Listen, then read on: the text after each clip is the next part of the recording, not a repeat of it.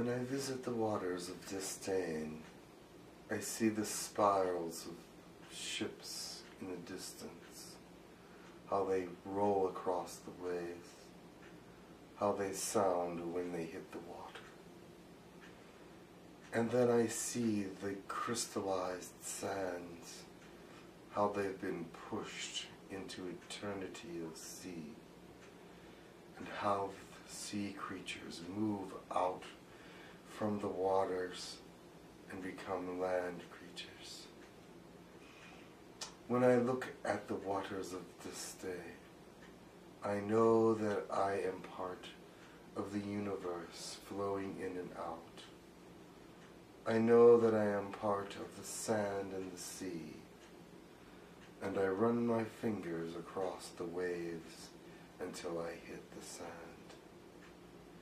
There's distinctness, variety, disturbance, and otherwise life. When I look upon the seas of this day, I cry for my alien mother, and I weep for my alien father, and I run to my children of choice that are not mine, and know that they are caring. And then I laugh, because I know that I have much to give, and many fathers and many mothers in many senses. When I look upon the waters of Disdain,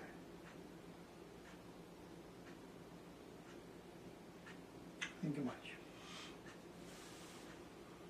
Did you enjoy that? Yes. Yes, it has very understandable emotion.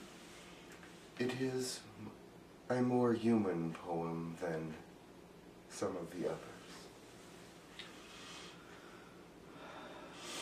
I must go now. I appreciate your visit. Come more often, and I wish you a lot of luck and success in everything you do. My emotions through this body are very downplayed. I see. Mine too.